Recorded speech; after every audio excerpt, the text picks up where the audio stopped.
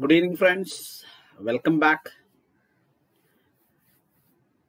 നമ്മൾ സ്പോർട്സിന്റെ current affairs start ചെയ്ത് വെച്ചിട്ടുണ്ടായിരുന്നു. സ്പോർട്സിന്റെ കറണ്ട് അഫയേഴ്സ് വളരെ ലളിതമായിട്ട് ചില കാര്യങ്ങൾ പ്രധാനപ്പെട്ട ഹെഡിങ്ങുകളിലൂടെ നമ്മൾ എന്ത് ചെയ്യുന്നു കടന്നു പോകുന്ന രീതിയിലാണ് നമ്മൾ ഈ സ്പോർട്സിന്റെ കറണ്ട് അഫയേഴ്സ് സെറ്റ് ചെയ്ത് വെച്ചിരുന്നത്.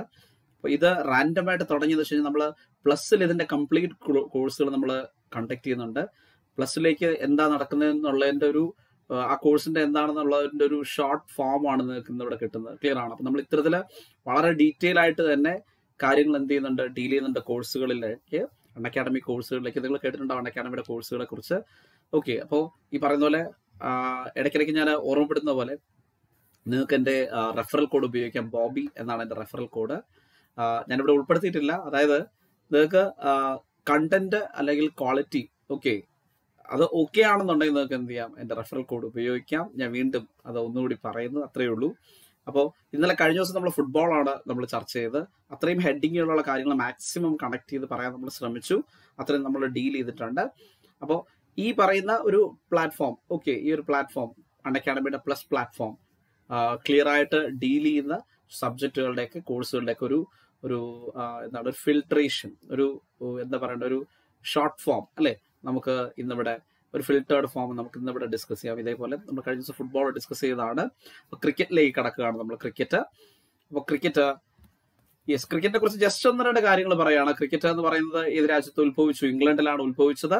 ജെന്റിൽമാൻസ് ഗെയിം എന്നൊക്കെ അറിയപ്പെടുന്നു ക്രിക്കറ്റ് ഓൾറെഡി 42 ലോസ് ആണുള്ളത്. ക്രിക്കറ്റിൽ 42 loss. Every loss start with a capital letter L. Capital letter എല്ലിലായിരിക്കും ആ ലോസ് എല്ലാം എഴുതപ്പെട്ടിരിക്കുന്നത്. ക്ലിയർ ആണ്. അതെല്ലാം സ്റ്റാർട്ട് ചെയ്യുന്നത് ക്യാപിറ്റൽ ലെറ്റർ എൽ വെച്ചിട്ടായിരിക്കും ആ ലോസ് എല്ലാം എഴുതപ്പെട്ടിരിക്കുന്നത്.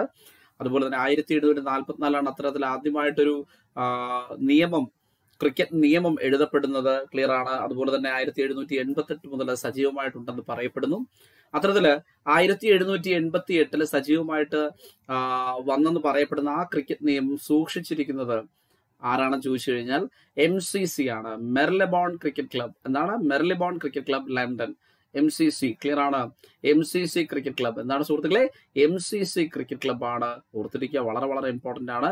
MCC cricket club London. MCC cricket club ലണ്ടനിലാണ് അത് സൂക്ഷിച്ചിരിക്കുന്നത്. മെർലിബോൺ ക്രിക്കറ്റ് ക്ലബ് ഒരുപാട് പേര് കേട്ടിട്ടുണ്ട് അല്ലെ? മെർലിബോൺ ക്രിക്കറ്റ് ക്ലബ് ആണ് ഇതിന്റെ ഉത്തരം. മെർലിബോൺ ക്രിക്കറ്റ് ക്ലബ്. ക്ലിയർ ആണ്. അപ്പൊ ഏതാണ്ട് 42 ലോസ് ഉണ്ടെന്ന് നിങ്ങൾ പഠിച്ചു. ഈ 42 ലോസിൽ വളരെ ഇമ്പോർട്ടന്റ് ആണ്. 42 ലോസിൽ നിങ്ങൾ അറിയേണ്ട വസ്തുത, ഈ ലോസ് എല്ലാം സ്റ്റാർട്ട് ചെയ്യുന്നത് ക്യാപിറ്റൽ ലെറ്റർ എല്ലിലാണ്. ക്യാപിറ്റൽ ലെറ്റർ എല്ലിലാണ് ഈ ലോസ് എല്ലാം സ്റ്റാർട്ട് ചെയ്യുന്നത്. The earliest non version of the code was drafted in 1744 and since 1788 മുതൽ അത് എന്ത് ചെയ്യുന്നു, has been owned and maintained by it's custodian the മെർലിബോൺ cricket club in London. Clear ആണ്. London. Clear ആണ്. Okay ആണ്. അപ്പോൾ ഓർത്തിരിക്കുക, അതൊരു എന്താണ് ഒരു എക്സ്ട്രാ അറിവായിട്ട് നിങ്ങൾ കൂട്ടിക്കോളൂ. ഓക്കെ, വളരെ ഇമ്പോർട്ടന്റ് ആണ്. ഓർത്തിരിക്കുക, ക്രിക്കറ്റ് ലോസ് എല്ലാം ഏത് ലെറ്ററിലാണ്? ഇംഗ്ലീഷ് ലെറ്റർ എല്ലില് ആണ് എഴുതപ്പെട്ടിരിക്കുന്നത്. MCC ആണ് അത് സൂക്ഷിച്ചു വെച്ചിരിക്കുന്നത് കേട്ടോ. അപ്പൊ ജെന്റിൽമാൻസ് ഗെയിം എന്നറിയപ്പെടുന്ന ഗെയിം ഏതാ? ക്രിക്കറ്റ് ആണ്. ജെന്റിൽമാൻസ് ഗെയിം എന്നറിയപ്പെടുന്ന ഗെയിം ഏതാ? ക്രിക്കറ്റ് ആണ് അല്ലെ? അപ്പൊ MCC ആണ് ഓൾഡസ്റ്റ് ആ നിയമമൊക്കെ സൂക്ഷിച്ചിരിക്കുന്നത് എന്ന് പറയുന്നത്. അപ്പൊ MCC തുടങ്ങാം കറണ്ട് അഫയേഴ്സ്. ഇന്നലെ സംഭവിച്ചൊരു കാര്യം, ഇന്നലെ മെനഞ്ഞാന്ന് സംഭവിച്ചൊരു കാര്യം ഇന്നലത്തെ പത്രങ്ങളിലൂടെ നിങ്ങൾ അറിഞ്ഞിട്ടുണ്ടാവും അല്ലെ? എന്താണെന്ന് ചോദിച്ചു കഴിഞ്ഞാൽ മെർലിബോൺ ക്രിക്കറ്റ് ക്ലബ്ബുമായി ബന്ധപ്പെട്ടൊരു വാർത്തയാണ്.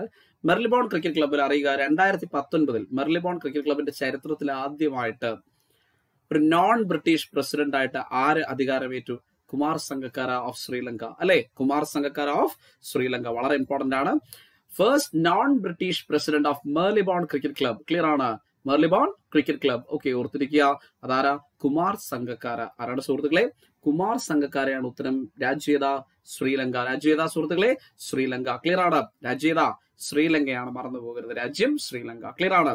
അതായത് ഈ മെർലിബോൺ ക്രിക്കറ്റ് ക്ലബ് ഓൾറെഡി ഇംഗ്ലണ്ടിലാണ്, ലണ്ടനിലാണ് നമ്മൾ പറഞ്ഞു. അവിടെയൊക്കെ ഇതുവരെ ഇംഗ്ലീഷ്, അതായത് ഇംഗ്ലണ്ടുകാരായിരുന്നു അല്ലെങ്കിൽ ബ്രിട്ടീഷുകാരായിരുന്നു ഇതുവരെ അവിടെ പ്രസിഡന്റുമാരായി ഇരുന്നത്. അതായത് 2019 ചരിത്രത്തിൽ ആദ്യമായിട്ടൊരു എന്താണ് നോൺ ബ്രിട്ടീഷ് പ്രസിഡന്റ് മെർലിബോൺ ക്രിക്കറ്റ് ക്ലബിന് വന്നു. കുമാർ സംഗക്കാരയാണ്. ഓർത്തിരിക്കുക, he is all the way from Sri Lanka. അറിയേണ്ട വസ്തുത, ഈ 2 ദിവസം മുമ്പ് ചരിത്രത്തിൽ ആദ്യമായിട്ട് മെർലിബോൺ ക്രിക്കറ്റ് ക്ലബ് അല്ലെങ്കിൽ MCCക്ക് ഒരു വനിതാ പ്രസിഡന്റിനെ അവർ തെരഞ്ഞെടുത്തു. വനിതാ പ്രസിഡന്റിനെ തെരഞ്ഞെടുത്ത സുഹൃത്തുക്കൾ ആരാണെന്ന് ചോദിച്ചു കഴിഞ്ഞാൽ വളരെ ഇമ്പോർട്ടന്റ് ആണ്. It's Clare corner. എന്താണ്? Clare corner. ഇംഗ്ലണ്ട് വനിതാ ടീമിന് വേണ്ടി 16 ടെസ്റ്റുകളോളം കളിച്ചിട്ടുള്ള ഒരു വനിതയാണ് ക്ലെയർ കോണർ. ഓർത്തിരിക്കുക. The first women president of MCC. നല്ല ചോദ്യമാണ് കേട്ടോ. First women president of MCC. The first women president of MCC എന്നറിയപ്പെടുന്നത് ക്ലെയർ കോണർ ആണ്. ആരാണ്? Clare corner. ക്ലിയർ ആണ്. First women president of MCC is Clare corner. Clear ആണ്. First women president of MCC is Clare corner. Clear ആണ്. അപ്പൊ Clare corner നിങ്ങൾ എന്ത് ചെയ്യുക? ഓർത്തിരിക്കുക. വളരെ പ്രധാനപ്പെട്ട ഒരു വസ്തുത, ഈ ക്ലെയർ കോണർ ഈ പറയുന്ന പോലെ ഇംഗ്ലണ്ടിന് വേണ്ടി 16ഓളം ടെസ്റ്റുകൾ കളിച്ച താരമാണെന്ന് ഓർത്തിരിക്കുക കേട്ടോ. അപ്പോൾ ഫസ്റ്റ് നോൺ ബ്രിട്ടീഷ് പ്രസിഡന്റ് ആരായിരുന്നു? MCCയുടെ ഫസ്റ്റ് നോൺ ബ്രിട്ടീഷ് പ്രസിഡന്റ് ആരായിരുന്നു? കുമാർ സംഗക്കാര. രാജ്യത ശ്രീലങ്ക. കുമാർ സംഗക്കാര. രാജ്യത ശ്രീലങ്ക. ക്ലിയർ ആണ്. ശ്രീലങ്ക. ഓക്കെ അല്ലേ? ഡൗട്ട് ഇല്ലല്ലോ? യെസ്. അപ്പോൾ വനിതാ പ്രസിഡന്റ് ആയത് ക്ലെയർ കോണർ. മറന്നുപോയത് കേട്ടോ, ക്ലെയർ കോണർ. ഇനി മറ്റൊരു പ്രമുഖ കറണ്ട് അഫയർ എന്താണെന്ന് വെച്ചാൽ നിലവിലെ പ്രമുഖ ചില പോസ്റ്റുകൾ പരിചയപ്പെടാം. ഇതിൽ ഇന്ത്യൻ ക്രിക്കറ്റിനെ നിയന്ത്രിക്കുന്നത് BCCI ആണ് അല്ലെ? BCCI ആണ്. ഓർത്തിരിക്കുക. New president of BCCI. BCCIയുടെ പുതിയ പ്രസിഡന്റ് ആരാണ്? It is none other than Sourav Ganguly. ആരാണ്? സൗരവ് ഗാംഗുലി ആണ് പുതിയ പ്രസിഡന്റ്. അറിയാമല്ലോ. ക്ലിയർ ആണ്. സെക്രട്ടറി ആരാണ്? ജയ് ഷാ. ആരാണ്? ജയ് ഷാ. ഇത് രണ്ടും നിങ്ങൾക്ക് അറിയാമെന്ന് വിശ്വസിക്കുന്നു. എങ്കിലും നമ്മൾ ഒന്നുകൂടി ഡിസ്കസ് ചെയ്യും. BCCIയുടെ ഇപ്പോഴത്തെ പ്രസിഡന്റ് ഇന്ത്യയുടെ മുൻ ക്യാപ്റ്റൻ ദാദ എന്ന് വിളിക്കപ്പെടുന്ന അല്ലെ സൗരവ് ഗാംഗുലി. ക്ലിയർ ആണ്. സൗരവ് ഗാംഗുലി. ക്ലിയർ ആണ്. ഓർത്തിരിക്കുക. ആരാണ് സെക്രട്ടറി? ജയ് ഷാ. ക്ലിയർ ആണ്. ആരാണ്? ജയ് ഷാ. അമിത് ഷായുടെ മകനായ ജയ് ഷായാണ് നമ്മുടെ BCCIയുടെ സെക്രട്ടറി എന്ന് പറയുന്നത് കേട്ടോ.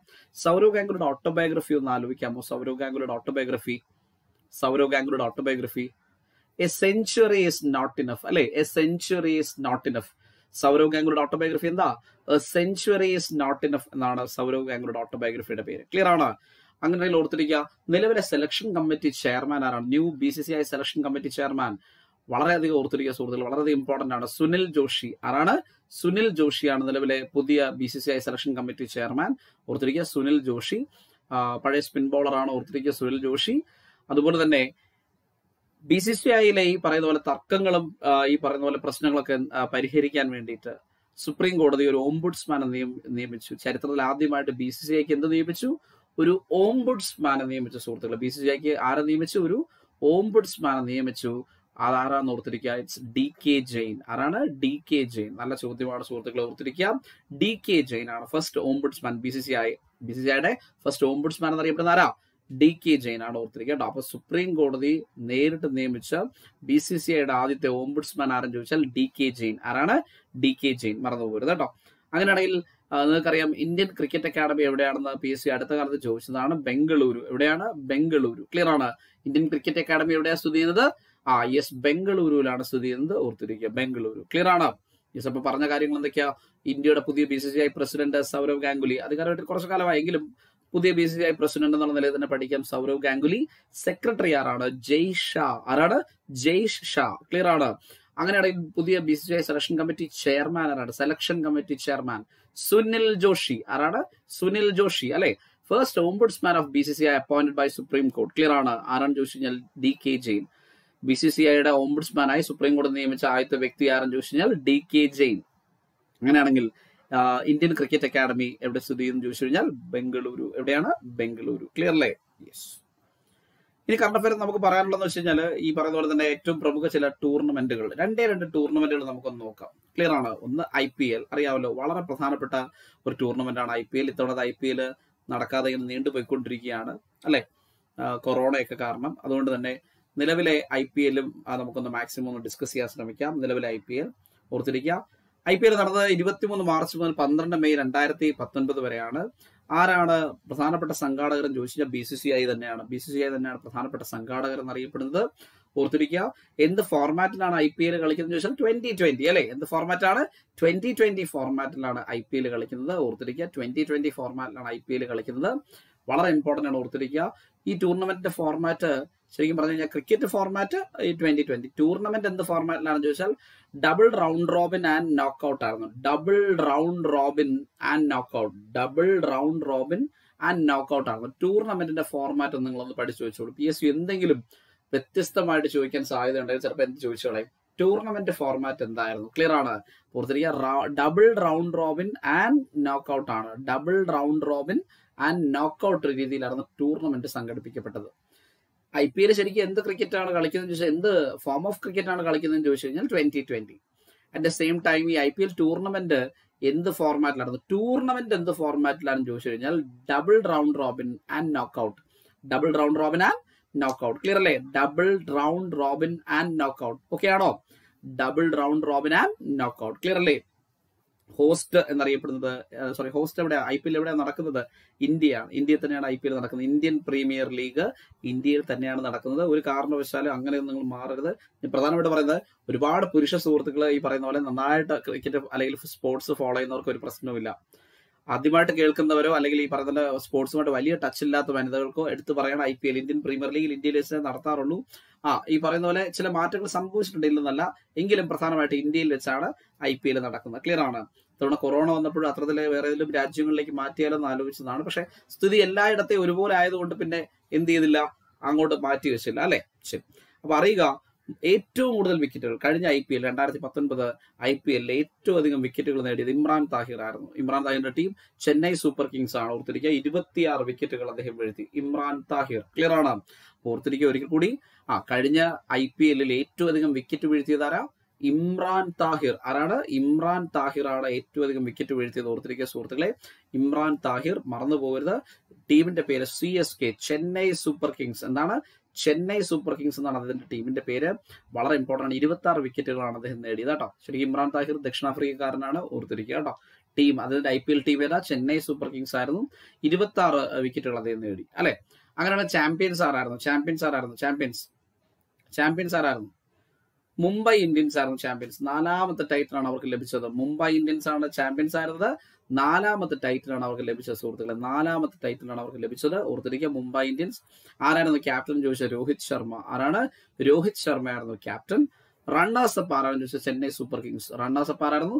ചെന്നൈ സൂപ്പർ കിങ്സ് ആയിരുന്നു റണ്ണേഴ്സ്. ആകെ എത്ര ടീമുകളാണ് പങ്കെടുക്കുന്നത് ചോദിച്ചാൽ 8 ടീമുകളാണ് പങ്കെടുക്കുന്നത്. ക്ലിയർ ആണ്? IPL 2009 ആകെ എത്ര ടീമുകളാണ് പങ്കെടുത്തത്? 8 ടീമുകളാണ് പങ്കെടുത്തത്. ഓർത്തിരിക്കാം. അങ്ങനെ മാച്ചസ് പ്ലേഡ്, എത്ര മത്സരങ്ങൾ കളിച്ചു? 60 മത്സരങ്ങൾ കളിച്ചു. എത്ര മത്സരം കളിച്ചു? 60 മത്സരങ്ങൾ കളിച്ചു. ക്ലിയർ ആണ്? 60 മത്സരങ്ങൾ ആര് കളിച്ചു? ആകെ IPL നടന്നു. ഓർത്തിരിക്കുക. പ്ലെയർ ഓഫ് ദ സീരീസ് ആയിട്ട് തെരഞ്ഞെടുത്തത് ആൻഡ്രേ റസൽ. ആരെയാണ്? Andre Russell. കൊൽക്കത്ത നൈറ്റ് റൈഡേഴ്സിന്റെ താരമാണ് ആൻഡ്രേ റസൽ. വെസ്റ്റ് ഇൻഡീസ് കളിക്കാരനാണ് ആൻഡ്രേ റസൽ. കൊൽക്കത്ത നൈറ്റ് റൈഡേഴ്സിന്റെ താരമാണ്. 510 റൺസും 11 വിക്കറ്റുമാണ് അദ്ദേഹം നേടിയത്. All-round മികവനാണ്. Player of the series ആയിട്ട് അദ്ദേഹത്തിന് അവാർഡ് ലഭിച്ചത് കേട്ടോ.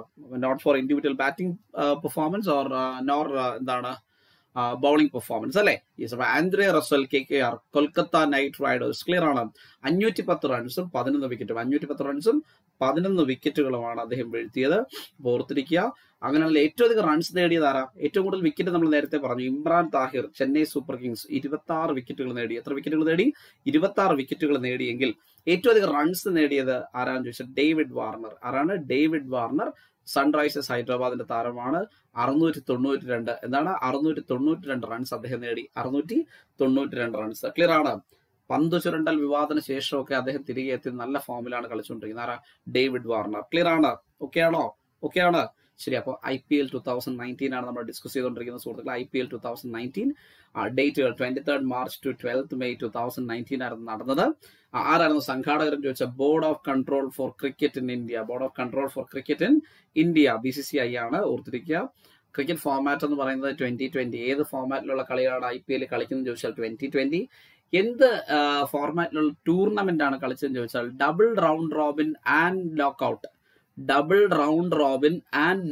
ക്ലിയർ ആണ്? Double round Robin and knockout. Host ഏതായിരുന്നു രാജ്യം?